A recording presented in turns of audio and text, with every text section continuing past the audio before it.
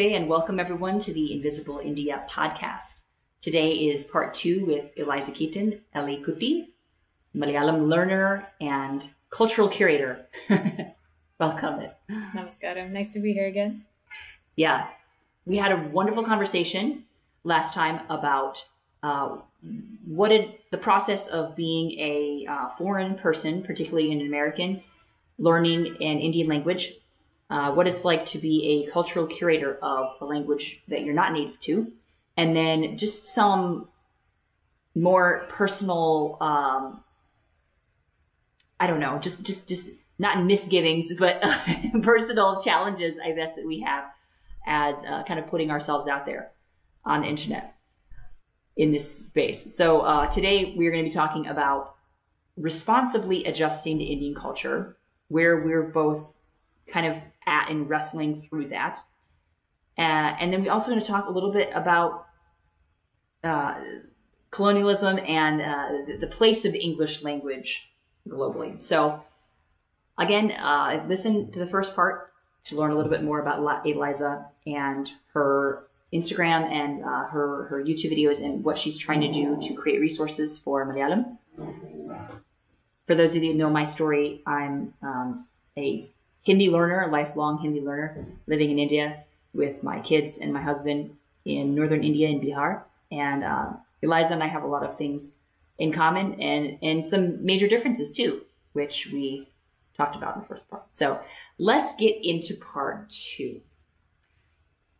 I would say one of the more challenging things about being in a space where I'm trying to learn a new language, and for me, as I've tested fluently in Hindi, I never want to just that be the end game for me. I always want there to be more. I always want there to be a further, a path ahead. And most Indian languages are so deep and so incredibly rich that yes, there is a lot to learn and it will take a lifetime. So I don't know, I'm just kind of curious about your approach. I know you said that when you started, it was kind of for fun. And I don't know, what are some of your long-term goals in Malayalam? Well, I mean, we always joke, but it's not really a joke, that I want to be able to watch a Malayalam comedy movie without subtitles, because comedy is one of those things where you can't translate it out. It just gets lost. Yeah. But in general, as I've said before, Arjun and his family speak English fluently. So it's not really about the necessity to communicate, but I think it's just about understanding the depth of the language and the varieties of it. And also just, why not? Why not just see what's there? One interesting thing about Kerala, like many places in India, wasn't one state before. It was several kingdoms or princely states, and so because of that they have such a rich diversity within their own language, just because I can understand things in the Kochi dialect, maybe I should learn more about something from Kasaragod, which is heavily influenced by neighboring languages, or you have Trivandrum dialect, which might have more Tamil influence in it. So there's always so much more to learn about the localities and the history, and the different food items, the different clothing items, the different cultural things. There's just so much there. I think with any Indian culture, there's going to be that depth of history and poetry and things. And I don't want to be, reciting, Valatol, by heart, but I do want to be able to understand more of these poetic expressions in Malayalam, because, there are things that are used in poetry that aren't used in daily speech that have a much more meaningful impact and things like that. So as you said, even as an English teacher, I try to teach my students not to treat English as a transactional language. Don't use it just to buy things and be a tourist and get a job. Live in it. Have a language to live with. And so I'd like to be able to live with Malayalam. Yes, you can definitely tell that you've learned languages before, because those are the learnings that I think you have once you've learned a language previously is, okay, this hasn't just changed opportunities for me. This isn't just something to add to a resume. This has changed me. This has changed my way of seeing the world. This has changed my way of living life. And you can't necessarily predict or even document those kind of things that happen or will happen. And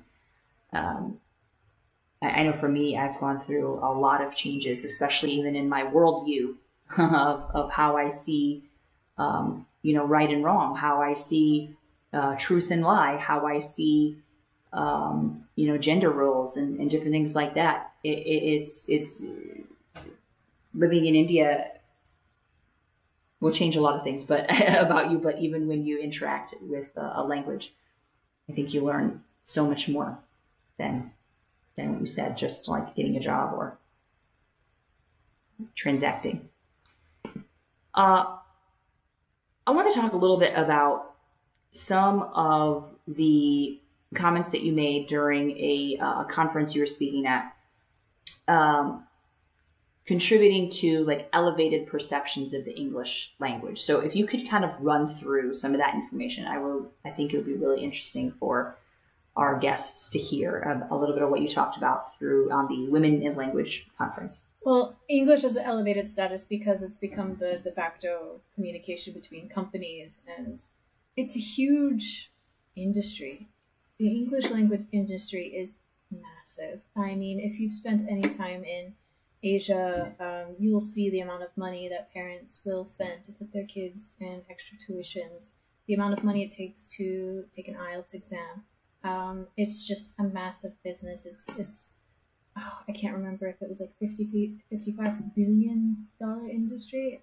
It's massive, and it's only growing. And the thing is, when you make IELTS a requirement to apply for residency for places like Canada or the United States, in order to get more points, you have to get a higher score, and it just becomes very much a rat race to become a master speaking English. And then it goes beyond just interaction and communication. You have business English, you have accent reduction classes, you have and what happens is that in some places English takes precedence. So like if you take Europe, for example, you're in Germany, you go to a German school, you learn English, maybe even French, maybe even Spanish, but you never get this feeling that German is a useless language.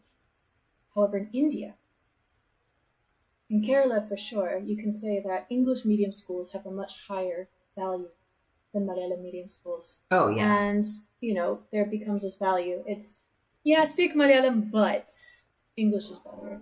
I still do get occasional comments on my page. Why are you wasting your time learning Malayalam? And so, there's this societal, thing of, your language is good, but it's not good enough. And I do recognize how English can help people move up socially or get a better job.